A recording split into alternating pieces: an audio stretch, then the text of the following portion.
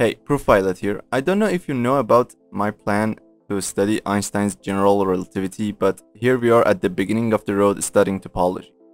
Why topology? Well, let me give it to you straight. If you want to learn the math behind the subject, you have to study topology to get a general idea of it. As the definition of an n-dimensional topological manifold says, an n-dimensional topological manifold is a second-countable Hausdorff space that is locally Euclidean of dimension n. Of course, right now you may have no idea what these terms mean, but I will break it down for you in a few minutes. The book I chose to study topology was Introduction to Topological Manifolds by John M. Lee, but the book most people usually choose for topology is Munkres' Topology, the classic general topology textbook. I read Munkres when I was doing topology in my 6th semester. I think Munkres is excellent book for general topology, but not as good as Lee if you're aiming toward manifolds. As you learn about topology in Lee's book, you will encounter bits of manifold theory until eventually it's all about topological manifold. I only read the first 4 chapters. So, what's a topology? The word topology comes from topos plus logia, meaning place plus study of. In mathematics, topology is the branch that studies the properties of spaces preserved under continuous deformations, like stretching, twisting, and bending, but not tearing and gluing. A topology on a set X is a collection T of subsets of X, called open sets, such that the empty set and X itself are members of T. Any union of arbitrarily many open subsets of X is an open subset of X. Any intersection of finitely many open subsets of X is an open subset of X. The pair XT then is called a topological space. So here's my advice. In topology, don't trust your gut. This subject is so weird that things you would never expect will happen here.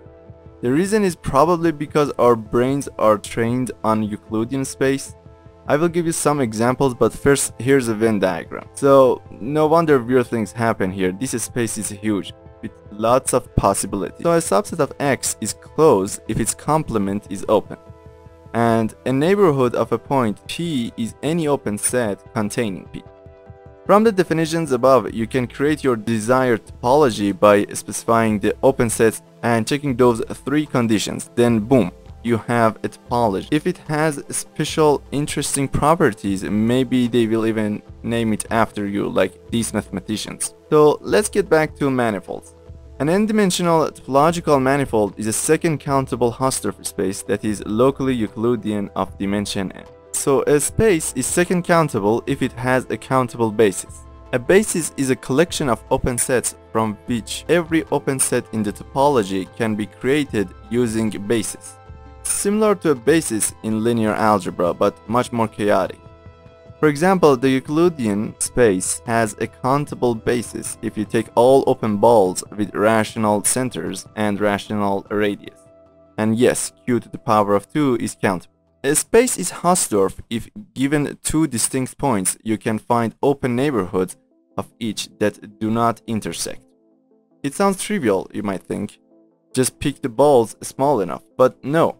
There are spaces at which separation is impossible, even though they look dense and continuous. For example, take the real line R and remove the 0 from it, and insert 2 different zeros, 0, 1 and 0, 2.